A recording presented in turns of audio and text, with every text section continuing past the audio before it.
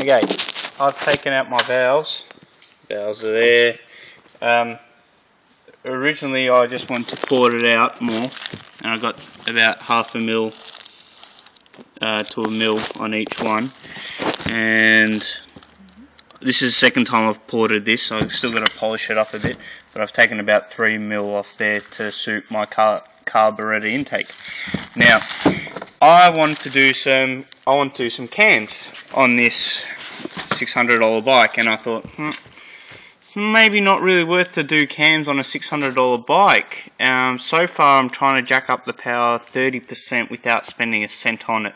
Now I thought putting some cams in. Now what I've done is I've checked up some stats on the internet and what type of cams go into these really cheap bikes, in these 250s. And I've checked up some stats and I've done some research, and I've heard always get your cams ground, it's cheaper. Now I thought, look at this size of this cam, I'm going to get this thing ground, probably cost me $100 and order a new one off the internet is $60-70. Now I thought, just get a new one.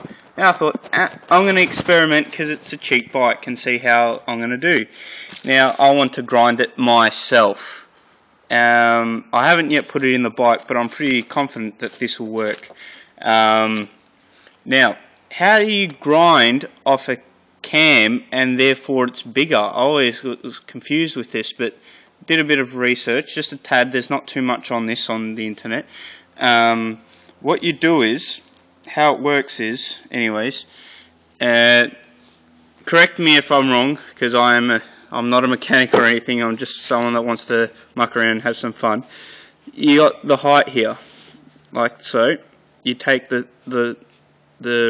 height of the cam, or on there, I'll do it on the picture. You take the height of the cam, or the lob, and then the width of it, and you subtract the width here by the height, and then that'll give you what the height of the lift is. And what I mean is, as the cam's spinning around,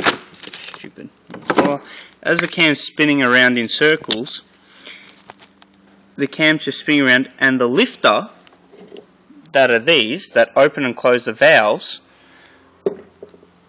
that sits on this round bit around here, around that section there. And if it wasn't for this section up here, if it wasn't for this section up here, the valves would just stay continuously closed. So the lifters spin around on this circle here, but when it gets to this egg-shaped section, it opens up, and that's the amount of lift you get on the lifters. How much these valves from in these valve sections pop out. Now, so how they do it is, how they grind these cams and they're bigger, is they take this section down here and grind all of this section off here, and that's actually making it smaller. And then straight away when I saw this, I figured it out, but until I saw that they actually ground this off on YouTube videos, grinding, you take this section off, I thought, that makes it smaller still. How does it make it bigger? And then I realised, bingo bango, what happens is this section is smaller, so you adjust these lifters so you've got the valve clearance. Valve clearance, you'll do a bit of googling on that and you find out what valve clearance. But it's a small little gap in between this section here. Now, you adjust this so it's more closer to the thing after to the lob, whatever they call. You adjust it so it's more closer. So when it's more closer here, when it gets to this section, it's actually, this section is more bigger for here as well. So therefore, say if you take 1 mil off this section, it will actually, this section here technically will be 1 mil bigger. So actually have 1 mil more, the valves will open 1 mil more bigger. Also, technically it would be more open around this section and this section just slightly. Now, well, that's how you do valve grinding, and that's how they become bigger. The bigger the valves, the more stronger springs you'll need. Because I've only taken about half a mil off No, I've taken about, I've written it down how much. I've measured it all up. I've taken measurements from here and the original height, and because I've gotten the original height here and the original width on these sides here, I've subtracted them from the heights that I've been getting, so I can still maintain a nice circle around this section here.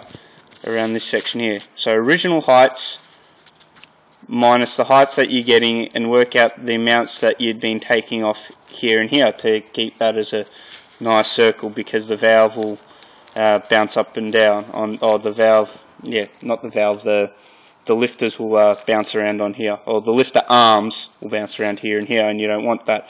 So, well, I've done this on my cam. Well, I wouldn't do it on a Porsche like every other video I've said.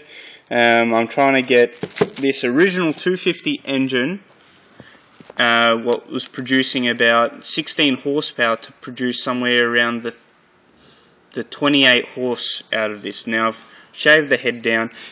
Even with the cams, because the valves will be opening up bigger and different durations of the piston going up and down, you'll need to check the valve clearances after here.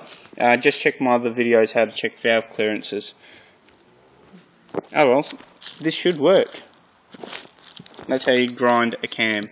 Well, I've used this circular bench grinder, and I've just put it on there and gone around. Gone around there. You have to get one decently small for these cams because they're tiny little lobs. Can someone please write on the comments what these are called? I keep pronouncing them wrong. If anyone watches these videos, please comment on how to get better results out of these 250 motors. I'd like to hear other results, and I can test it out on my bike. Now, I don't want to spend a cent on it and see how much power I can actually get out of these bikes. That's it.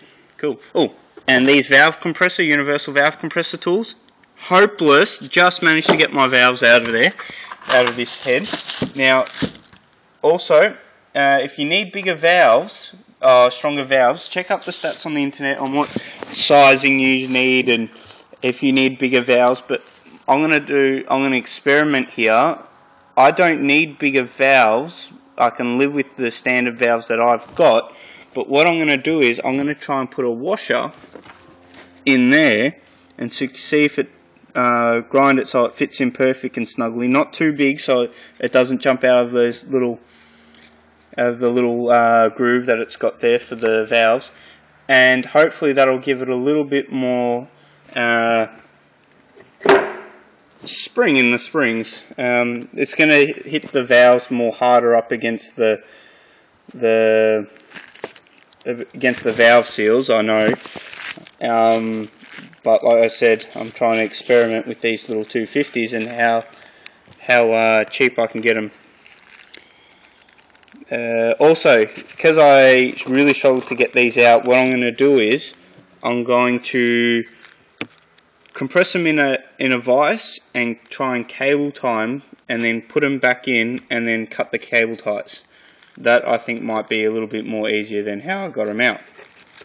Anyways, watch my other videos. I'm sure I'll have more about these stupid cheap engines. So far, having a lot of fun though.